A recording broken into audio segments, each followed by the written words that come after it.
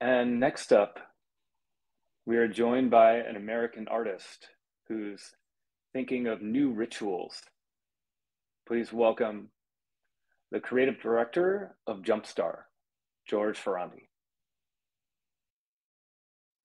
As an artist who spent most of my life in East Coast cities, I never really saw the stars until I spent some time in the mountains, where the night sky was so spectacular. I bought a book by H.A. and Margaret Ray to help me understand what I was seeing.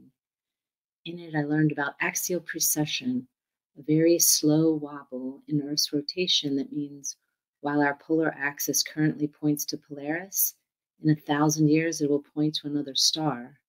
In other words, our literal and figurative guiding light, our North Star, which has come to symbolize the single thing that never changes, will change. But of course it will. The universe is change. What I want to know is, how will we commemorate that change? We have a huge party every time the Earth makes one rotation around the sun. Fancy clothes, sparkly drinks, we lament the past, predict the future, for an event that happens every year. Surely there'll be an unforgettable celebration to acknowledge the star that for centuries led ships to shore and enslaved people to freedom. Who will write the songs for that occasion? Will the UN organize a committee? Will NASA? Who will plan the party to say goodbye to our North Star? And when will they start? Which begs the question, what if it's us? And what if we start now? And this is the premise of Jumpstar, a multidisciplinary initiative that brings artists, musicians, and scientists together with communities to invent traditions that can be passed through the generations to say goodbye to Polaris and hello to Gamma Cephi. The whole project is named in honor of Annie Jump Cannon, the remarkable deaf Harvard astronomer who established our star classification system, which was officially adopted 100 years ago this week. And the way it works is through a series of dreamstorming workshops we call constellates. Each constellate is dedicated to researching and inventing one aspect of future culture. A song, a healing ceremony, a celebratory snack. For our dance constellate in Kansas, for example, local performers working in a range of styles each contributed a gesture that our choreographer then incorporated into an experimental version of a barn dance, which is a style beloved in that particular region. For our future foods constellate, our climatologist explains how climate change will affect what agriculture will be viable in the region in 1,000 years, and then participants work with local chefs to invent new recipes using those ingredients, like cricket flour to make chocolate chip cookies. I've been researching all the stars that are in our cycle of future North Stars, and have developed characters for each of them based on how they're described by various cultures through history. And then with communities around the country, I'm designing and building ceremonial sculptures to represent these future North Stars, using a technique traditional in a Japanese festival called Nabuta, which was itself once a star festival. The sculptures have lightweight wooden armatures and wire frames with paper skins, and they're illuminated from the inside. Clockwise from the left is Deneb, the Indestructibles, Theta Buddhis, aka Boots, Thuban, and Vega.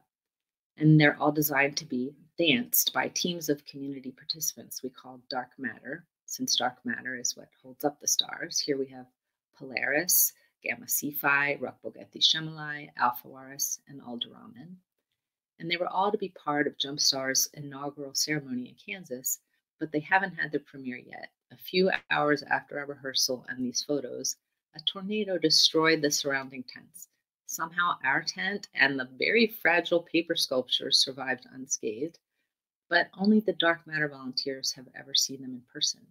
So we're still inventing the celebration and wondering where the first ever Jumpstar ceremony will be, but we're not wondering why it's important. It can be easier to imagine apocalypse than to look to the future with hope. But as the Long Now community knows, our visions for the future are the very tools that will help us build it. Jumpstar offers the promise of a party and the celestial moment as playful strategies for forging those tools with the questions, what do we need to repair and prepare in the present before we can host the future? How do we get our house in order before the holiday? It lets us look forward with love to the resilient civilizations of the future, take action to ensure them a livable world, and plan the party that will celebrate their survival. Thank you so much for listening, and thank you to the Long Now for presenting. Thank you, George. When you were creating this ritual, what are some of the ideas that you discarded? Oh my gosh. Well, the whole project kind of grows from the inside out. And so what makes it to the table is what has meaning to the people in the room. So what I select or discard isn't as important as kind of what we come to by consensus in each of the communities. All right. Well, thank you for being with us today, George.